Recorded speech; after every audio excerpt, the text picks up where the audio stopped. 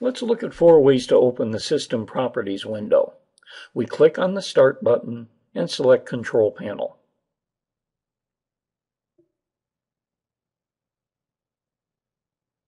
We click on System and Security.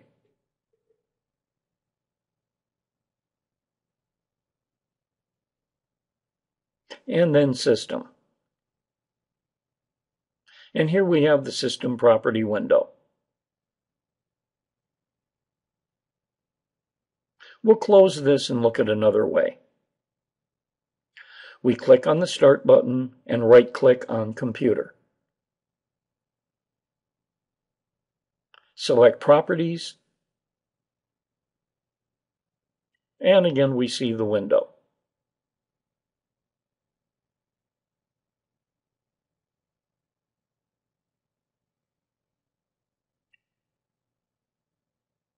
If you have a computer icon on the desktop, you can right-click and select Properties.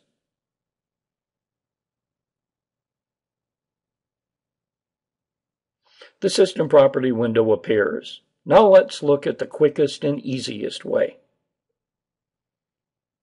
Press the Windows logo key and the pause key, and the window appears.